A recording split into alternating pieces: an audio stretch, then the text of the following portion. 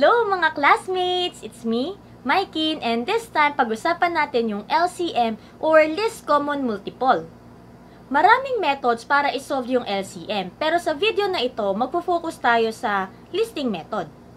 By the way, okay na okay kung master ka na sa skip counting at sa multiplication. Maraming beses natin gagamitin yan para sa listing method. Kung hindi pa, maglalagay ako ng link sa description box, so make sure to check them out. Sa palang paalala, ang mag-subscribe ay mananalo sa online games. Yes! At ang mag-skip naman ng ads ay masisinso ng crush nila. Ready ka na? Tara, perfectin natin yung quiz mo. LCM means least common multiple. Sobrang dali ng topic na to kasi yung steps mismo nandun na sa title ng topic, pero babalik ta rin lang natin. Ibig sabihin, una nating i-identify yung multiples, then hahanapin natin kung ano yung common, then automatic kita na natin kung ano yung least. Para mas maintindihan mo, try natin with some examples. Find the LCM of the following pairs of numbers. So for letter A, meron tayong 3 at 6. Ang hinahanap natin ay LCM or least common multiple. Kung titingnang maigi, yung word sa may pinakailalim ay multiple. So ililista lang natin yung multiples ng 3 at 6. For 3, we have 3, 6, 9, 12, 15. At para naman sa 6, meron tayong 6, 12, 18, 24 at 30. Kung napansin nyo, skip counting lang yan, kaya sobrang dali. Personally, 5 na multiples lang yung sinusulat ko. Pero wala namang problema kung gusto mong dagdagan. So kahit umabot ka ng 6, 7, 8, or kahit 10 na multiples, walang kaso dyan. After mong isulat lahat ng multiples, time to look for the common. So tingnan natin, alin ba yung common dun sa listahan natin for 3 and 6? Meron tayong 6 at 12. So, pag na-identify mo na yung common, ang last na gagawin ay hanapin yung least o yung lowest. So, ano ba ang mas maliit? 6 or 12? Tama, yung 6. Ibig sabihin yan, ang ating LCM para sa 3 at 6 ay 6. Next naman, try natin yung LCM ng 7 and 5. So, ganun pa rin. Una pa rin nating ililista yung multiple. So, for 7, pag nag-skip count tayo, we will have 7, 14, 21, 28, and 35. Para naman sa 5, we will have 5, 10, 15, 20, at 25. After nyan, yung second word na sa ating LCM, or yung common.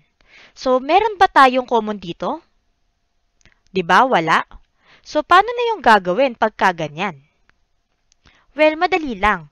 Tingnan mo yung last numbers. So, meron tayong 25 at 35. Since mas maliit yung 25, then, i-extend natin siya. So, di ba, we have 5, 10, 15, 20, at 25. Pag in-extend, we have 30 and 35. Finally, meron na tayong common, which is 35. So, next naman, identify natin yung least.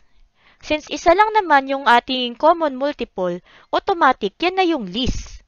Therefore, ang LCM ng 7 at 5 ay 35. Nagets mo ba? At ikaw ay nabasbasan ng lucky wishbone. Comment, papasa ako sa math! Para pumasa this quarter. Level up tayo.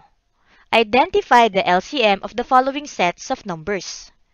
Kanina, dala-dalawa lang na number yung given, pero ngayon, 3 na. So, paano nga ba ang gagawin pag ganito?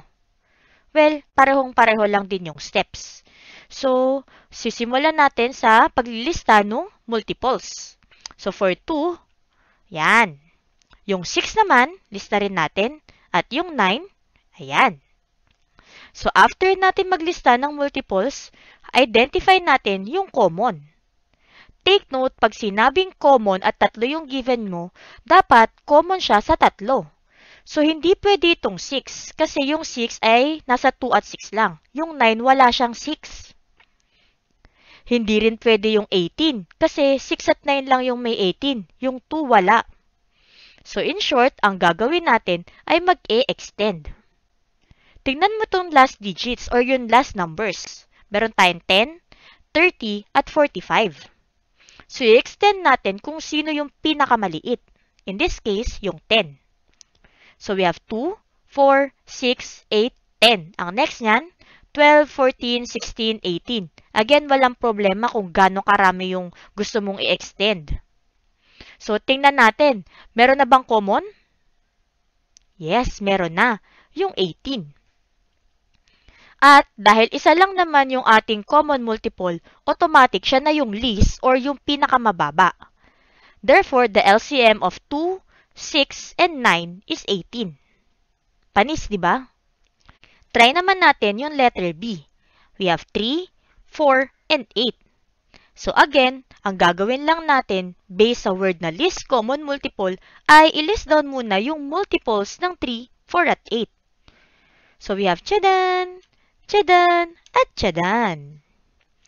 After nyan, hanapin naman natin yung common. So tingnan maigi. Meron bang common ngayon sa 3, 4, at 8? Diba? Wala.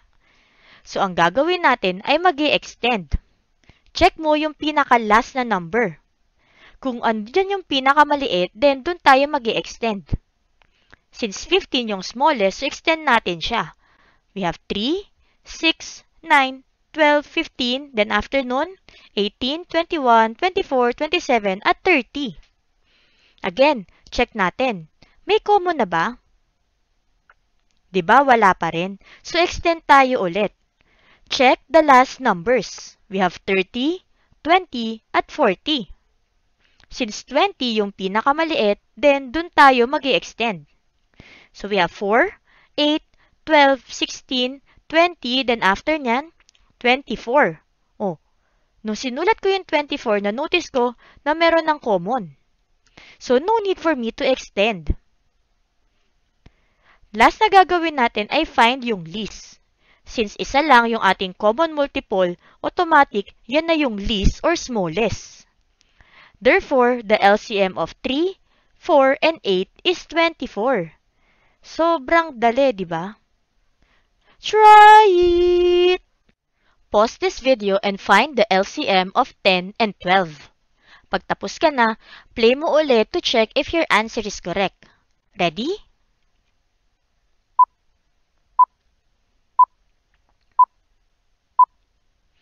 So, ang una nating gagawin ay i-list down yung multiples. So, para sa 10, mag-skip count tayo ha. We will have 10, 20, 30, 40, and 50. For 12 naman, again, skip count lang din. So, that's 12, 24, 36, 48, and 60. Pagtapos ka na mag-list down ng multiples, pwede na nating hanapin yung common. Pero kung titingnan maigi, wala silang common. So, kailangan nating mag-extend. To do that, check the numbers dun sa last. Since mas maliit yung 50, yan yung i-extend natin. So, after ng 10, 20, 30, 40, 50, ang next natin ay 60. At, ayun no, common sila. After nyan, identify natin yung least. Since isa lang naman yung common multiple natin, automatic, yan na yung lowest or least or pinakamaliit. So therefore, the LCM of 10 and 12 is 60. Ganun lang kadali. Nakuha mo ba? Bah, ang lupit mo ah. Find the LCM of 2, 5, and 10. Again, pwede mong i-pause itong video tapos play mo na lang ulit to check if your answer is correct.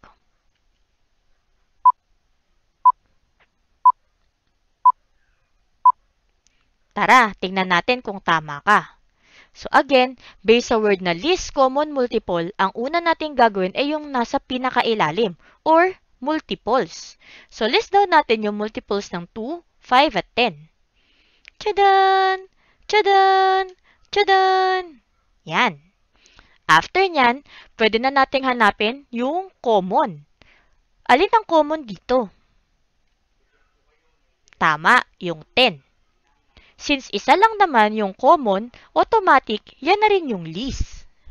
Therefore, the LCM of 2, 5, and 10 is 10. Nakuha mo ba? Kung oo, ikaw ay certified na matindi. Sobrang dali, di ba? By the way, itong LCM by listing method ay best gamitin kung mga maliliit lang na numbers o kaya mga 2 to 3 numbers lang yung bigay ng teacher mo. Pero kung kunyari 4 numbers and above na, best kung ibang method na yung gagamitin mo. So, kung interesado ka rin matutunan yun, check mo yung description box kasi maglalagay din ako ng links para doon. Till next time! Bye!